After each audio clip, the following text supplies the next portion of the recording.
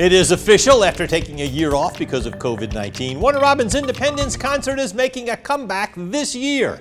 Sarah Hammond joins us live in Warner Robins to tell us what we know about the event so far, and also tell us how folks in the International City are feeling about the concert coming back.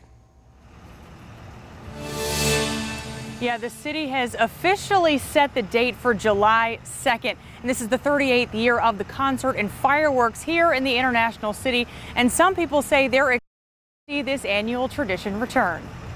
The city decided to cancel the concert in 2020 because of the pandemic. It was just one of many Central Georgia festivals and celebrations that didn't happen.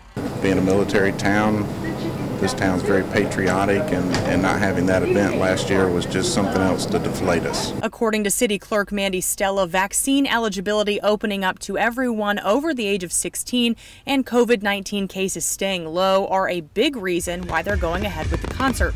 And it's something Ken McCall is happy to see.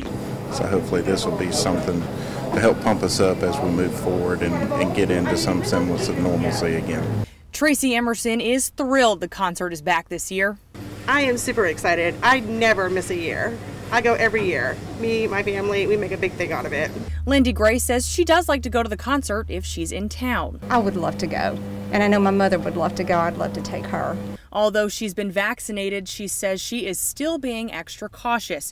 Gray says whether or not she goes will all depend on the precautions in place. I don't want to go if everybody's going to be crowded and packed in together. That's going to make me too nervous. Stella says they are talking with the other cities in Houston County and looking at what other outdoor events are doing to decide what precautions to put in place. She says their goal is to keep people as safe as possible.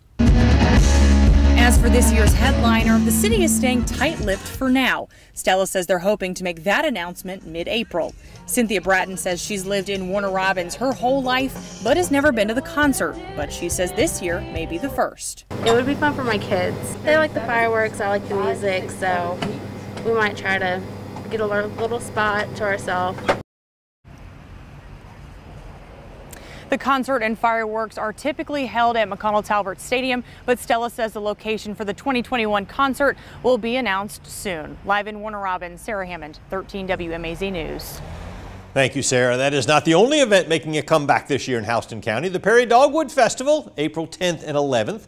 A new carnival-themed event will happen May 20th through the 31st at the Georgia National Fairgrounds. And of course, the Georgia National Fair will return October 7th through the 17th.